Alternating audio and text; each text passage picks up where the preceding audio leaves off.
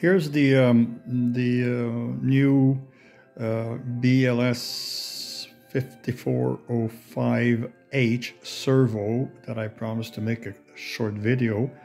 So now the receiver is waiting for the transmitter signal, and I offset this here so that you can see what I mean by soft start. Hang on for a second here.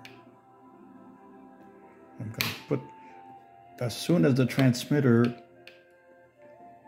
gets the signal to the receiver, which should happen, just 1 second, and just watch the,